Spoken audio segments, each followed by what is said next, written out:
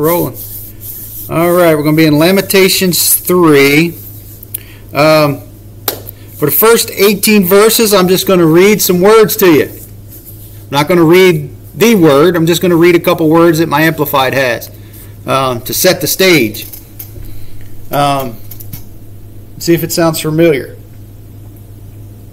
Here's Jeremiah. The nation of Israel has been defeated, squashed, pretty much destroyed, taken out.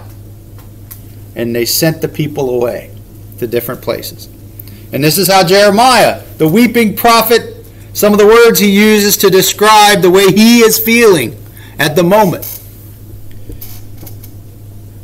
He is complaining because he's seen all the affliction of the people.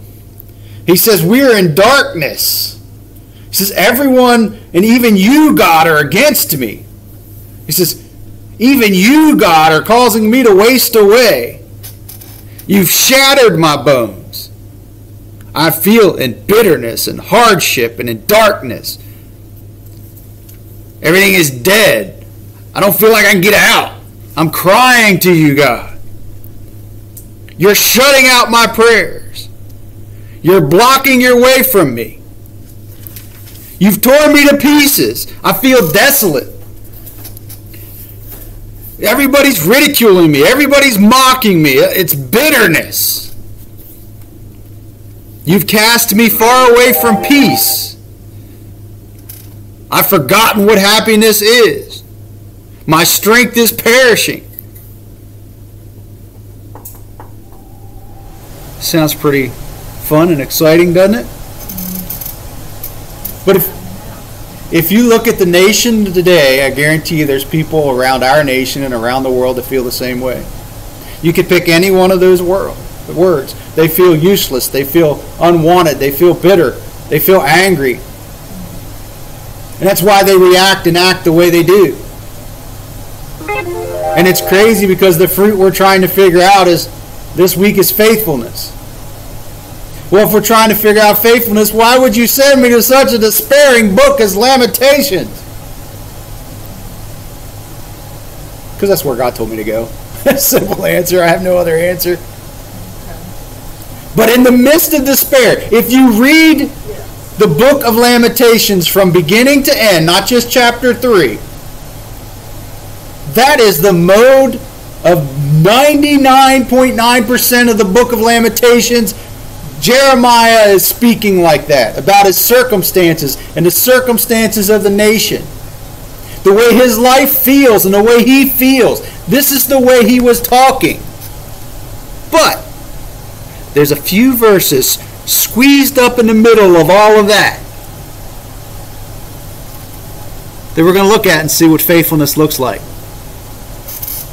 Verse 19. Remember, O Lord, my affliction and my wandering, the wormwood and the gall of bitterness. So he's not done complaining. He's telling God, you got to remember me. And you need to remember me. We did a lesson many months ago about on remembering, how important it is to remember.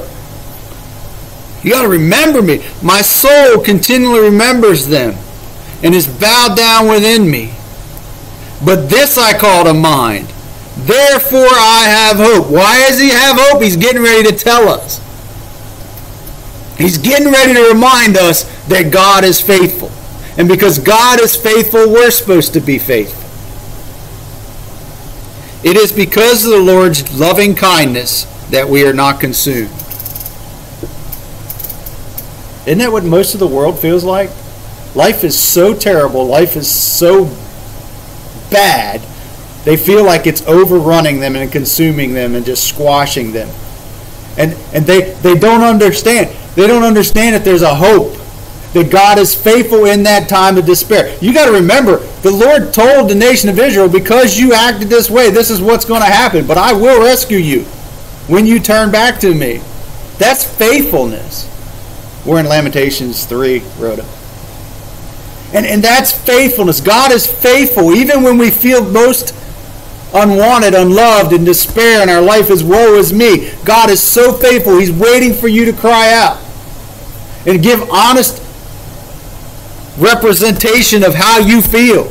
Lamentations didn't go, It's going to get better. It's going to get better. It's going to be good. It's going to be good. I know God's going to turn it around. He didn't do that. He went to God and said, life stinks right now. Everything's against me. And he wrote a whole book about it. Jeremiah is, and even in his other book, that's the way he wrote. Terrible, terrible, terrible, got to take care of it. Terrible, terrible, terrible, got to take care of it. Here's Lamentations. He wrote 99.9% of that book about how bad everything was. But he says, remember me, Lord, because I know you'll take care of me because you're faithful and you love me that much. Therefore I have hope. It is because of the Lord's loving kindness that we are not consumed. See, I don't care what you're going through or what people are going through around the world. God promises you, you will not be consumed by it. It will not destroy you. It will not take you out.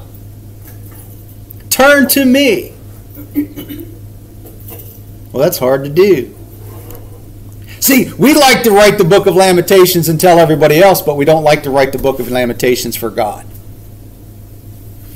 We go to the world, we go to our friend, we pick that little thing called telephone up, and we start talking to our sister God.